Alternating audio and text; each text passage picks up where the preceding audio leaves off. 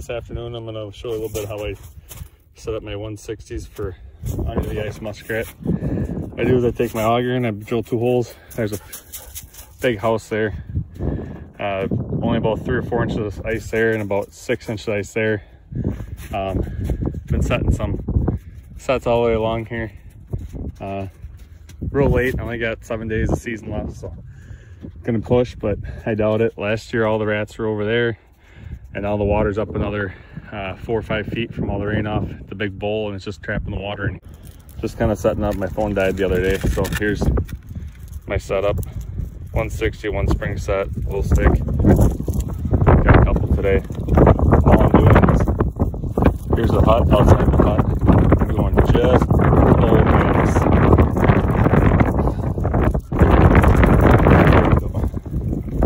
Just like that. Set these a day ago. Have 2 bait sets that are empty there. This is very windy. Here's my hut. Popped a couple holes. Broke the ice. I see a rat tail. Perfect. Alright. Good afternoon. I should say good morning. Saturday before the end of muskrat and mink season here in Wisconsin. Pulling my sets out here.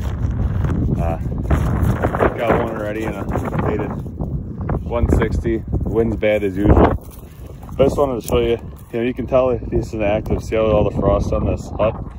This is an active feeder right here. So hopefully I'm gonna pull this out here. I just broke it apart. Maybe I'll have something, or maybe I won't. And I have a muskrat right there. Grabbing this active feeder. Perfect catch. Like I said, active feeders. Too bad we can't get more of a springtime run, but number 155. Alright, I had 2 traps left. I just broke this one up. And we'll start going real slow. I like using 1.5s. Some guys like using a trap loss. I got to lose with this. There's a muskrat. Nothing. Another front foot catch. God, this is fun. I wish you could do more.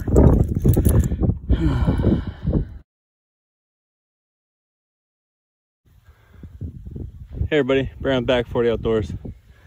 You're not gonna believe it, but I set 6 sets on this little creek here real quick yesterday before the end. And back there I picked up 1 muskrat. But I was really pushing hard to get my 10th mink, and I couldn't find 1 stake. And there's a stake, and there's a mink. There's my 10th mink, and it was just a bottom edge set right here. Can't believe it. 10 mink, last day, March the 8th, pulling sets and setting beaver sets in here. Look at that thing. I wonder I couldn't find it. Big old buck mink. Look at that. Nice head catch. There's the rat. Just the bottom edge. Right along the edge of this creek here. Little channel, and it bumps out. Perfect spot. Well, there he is, number 10.